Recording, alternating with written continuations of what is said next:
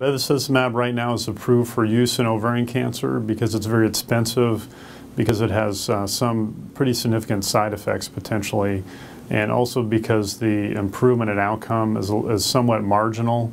It's not used universally in the United States. It's used in some instances in Europe, but not in the United States as much. It certainly is being used in the recurrent setting, but in this study we're looking at patients with a primary diagnosis of ovarian cancer and whether adding bevacizumab to standard therapy improves the outcome.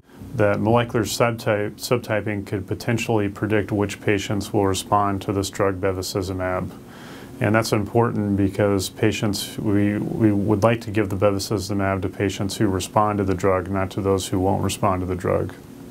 If we give bevacizumab to patients who don't respond to the drug, all they're doing is having higher costs and more toxicity, really without any benefit. So it's very important to be able to determine who responds to this ahead of time. When I'm seeing a patient in clinic, I don't care how well bevacizumab does in 100 patients, I care how well that's going to improve the patient outcome for the patient who's sitting in front of me. So that's what the study's about, is about determining which patients are more likely to benefit from bevacizumab, not in a population, but individualized treatment. We had 4 different groups that contributed to this project. One, the MRC, which performed the initial trial in the United Kingdom, AGO in Germany, which collected the samples, Illumina in California, which did the sequencing, and then the data analysis was done at the Mayo Clinic.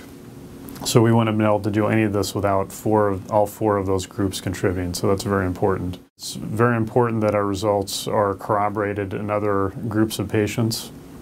So our findings today are very significant. We're really excited about them, but they really need to be corroborated in another group of patients before they can use them in the